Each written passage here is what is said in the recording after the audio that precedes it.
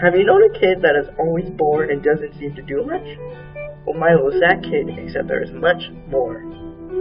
Anyway, Milo gets home from another boring day and sees that he has a mysterious package among all his toys he doesn't use, and is curious and opens it and sets it up.